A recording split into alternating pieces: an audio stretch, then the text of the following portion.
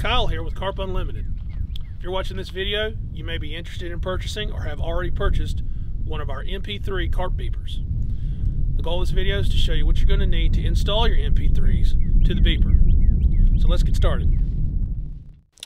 Okay, so here is the Carp Unlimited MP3 beeper.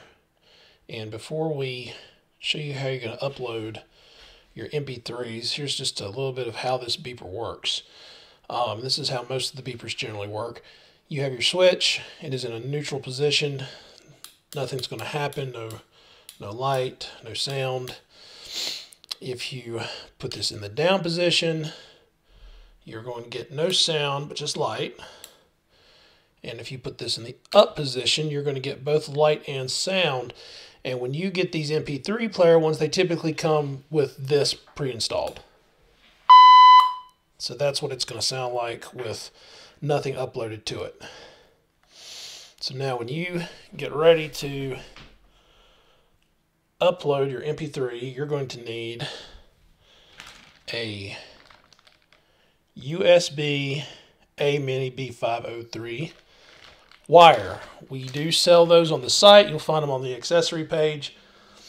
Here's what it looks like out of the package. This is the end that's going to go into the beeper. Here's your USB port in that's going to go into your computer. So you're going to take this end. Here is where this port is located. You'll stick it in like that. Put your USB in into your computer. And then from there you will upload whatever kind of MP3 that you want on here. These do have 4 megabytes of storage. So that's how much information will go into it. But yeah, that's generally how you're going to do that. And what we're going to do now is we're going to go to show you how you can go and download the MP3s that you want to put on here and then upload them onto the device. Here we are getting ready to install our song or sound that we want to put on our MP3 beeper. So the first thing you're going to do is have your cord connected to your beeper, and then put in your USB into the computer. And when that happens, it pops up and shows what port that it is in. And you see here a file is already present. This is the very loud tone that is pre-installed on these. What I would do is either delete this or remove it. So I'm just going to take it out of there and delete it. Yes. Okay. And here I have a website already where I found you could get a free ringtone. I'm going to do Another One Bites the Dust by Queen. I've actually heard a few guys have this on their MP3 players at the lakes. And when you go to these sites, you'll see a lot of clickbait. You'll see where it says download, download. Do not click these. What you're going to do is choose this one that you want to download. Click the download button. Wait for this to happen. Don't click anything here. Okay, so now you can see that it's in your downloads. You can click it here or go to your downloads folder. It should be there.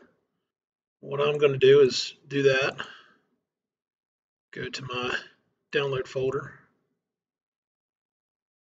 which is located right here. Open it up. Right here it is, Another One by Queen. And I'm going to drag and drop this over.